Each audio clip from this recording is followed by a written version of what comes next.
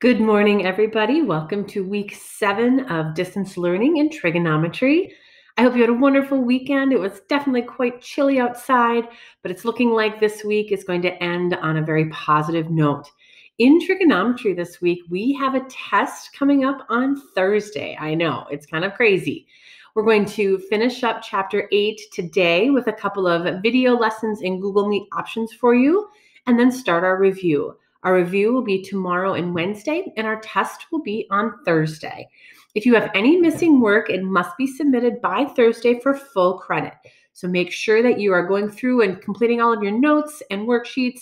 There are lots of supplemental answer keys online and video lessons that we'll talk about in just a moment.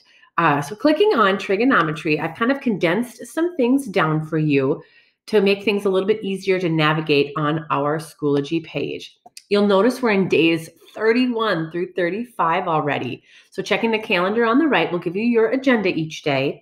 And I took the first 5 weeks and put them all in one folder. That way, if you need to go back to find anything, you can kind of dig in there and navigate through. Last week was week 6 in orange. This week will be week 7 in yellow. So you'll notice we have days 31 through 35, kind of business as usual. Today, you'll have the option of watching video solution keys for the 8.3 Day 2 worksheet, or I have 2 Google Meet options that you can look at under day 31 at 10 o'clock and 2 o'clock today. And I'll give you the review worksheet, like I said, tomorrow. You'll have 2 days to work on that, and then you'll have to let me know on Thursday what day you'd like to take your Chapter 8A test. Have a wonderful week. If you have any questions, please reach out. Let me know. I'd be happy to help get you set up.